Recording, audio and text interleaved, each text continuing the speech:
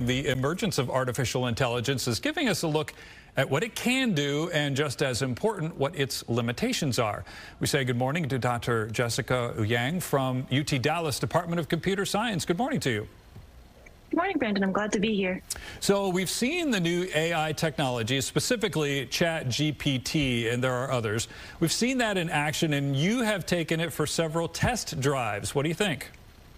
I have. I think that ChatGPT is unique in its ability to produce human-like or human-seeming text. I think it's great that the public has the opportunity to make use of it. These models were actually available for about 3 years before the release of ChatGPT. So this technology is not necessarily brand new, but it's never been packaged up in such a nice, easily accessible way before. So I think it's great that more people are getting to experience it. Yeah, and especially students. And that's where we've seen some of the concerns, writing papers with it, other reports, you know, that they could use this for education purposes. So you say it's got uses both in academics and creative writing, but plenty of limitations as well. Yes, that's very true. ChatGPT is known for producing what we call hallucinations. In other words, it makes things up. So you can't always be sure that what it's outputting is actually factually correct. So if you wanted to use it to write a book report, you should probably double check that to make sure that it didn't accidentally switch the villain and the hero, for example. ChatGPT and models like it always put out their most confident generation, and so they are unable to tell if they've made a mistake. So you need a human in the loop to figure that out, to check the work. Right, and I had a chance to experience it firsthand, so I want to read you a bit of a text that I got from one of my sons who asked ChatGPT to write a request in Shakespearean dialect for him to drive my car. And part of it was, "Please, Father, grant me this boon, and let me take to the roads with thy trusty car at my command. Signed, thy obedient son." So it goes on, but you get the point. There's definitely a fun and creative factor to this.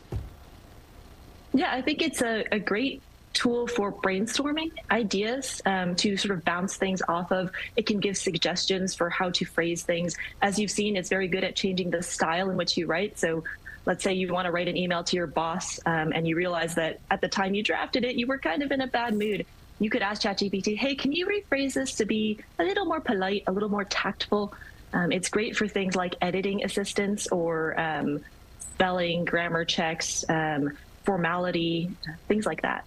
Yeah, some of the other cautions are when you start delving into politics. You ask it a political question and you'll see its responses are oftentimes very far left liberal, with some conservative issues even leaving it with no response. So is that something that will change or can change, or would that change only if its creators input more balance into the system?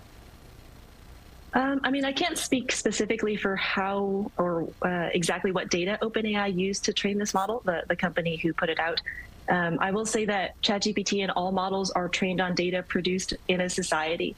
And so bias is sort of inevitable because it learns whatever data it's given. So if you wanted to produce a model that had a particular bias, it would actually be quite easy to do that just by manipulating the types of data it had access to during training. So I've not personally experienced this, but you can imagine that depending on what it's seen at training time, that's what it's going to say back. It's sort of like a very, very fancy parrot.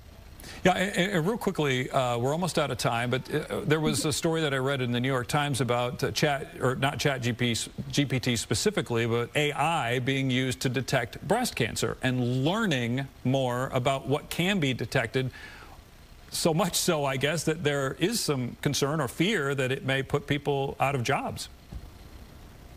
Yeah, I think there's always a fear that AI capabilities will exceed human performance levels, and then you won't need humans to do their jobs anymore. But I would say that any AI system will never achieve 100% performance. And unlike a human who can realize that they've made a mistake, these AI systems can't do that. And so you need to be quite cautious whenever you take the output of an AI model at face value. You don't know that it's necessarily correct, but it will present itself as if it's fully confident in its answer. So I would caution against anyone using the output directly for anything that was very important. You should always be checking to make sure it's not made a mistake. Great advice. Great advice.